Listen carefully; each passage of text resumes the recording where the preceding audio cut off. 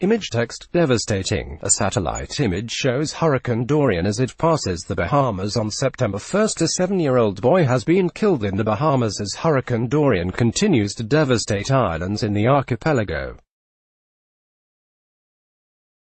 The boy, who has been named as Lachino McIntosh, was reportedly killed in the Abaco Islands. His sister is still missing.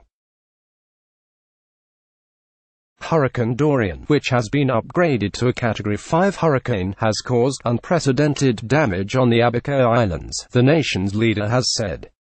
Hubert Minnis, the Prime Minister of the Bahamas, tweeted today, Grand Bahama is still feeling the impact of the Category 5. Based on reports out of Abaco, the devastation is unprecedented.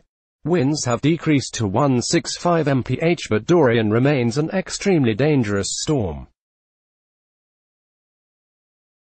Our focus right now is rescue, recovery and prayer. The Bahamas are being hit with winds of up to 200 miles per hour and tides have risen to around 23 feet above ordinary levels, the National Hurricane Center said today. Speaking from the government complex, which had been turned into a makeshift shelter after many on the island were compromised by the extreme weather, Darren Henfield, the Bahamian Minister of Foreign Affairs, said, in North Abaco, Central Abaco, by all accounts, we have received catastrophic damage. He added, we have reports of casualties, we have reports of bodies being seen, we cannot confirm those reports until we go out and have a look for ourselves. Henfield told the citizens in Abaco that it was not safe to go outdoors, with trees and power lines down, and assured that first responders would make their way to those in distress once it was safe to do so. Justin, video coming from the Abacos, one half, we're holding strong, we're just asking you to continue to pray for us. Minister of Foreign Affairs and North Abaco MP, Honorable Darren Henfield addressing the current state of Abaco.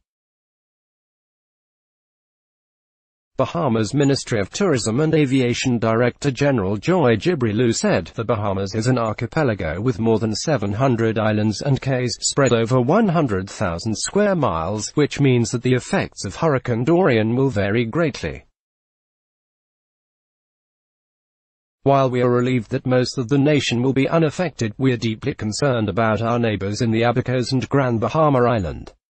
The Grand Bahama International Airport and the Leonard Thompson International Airport have both been closed as a result of the extreme weather conditions. Let's block ads. Why?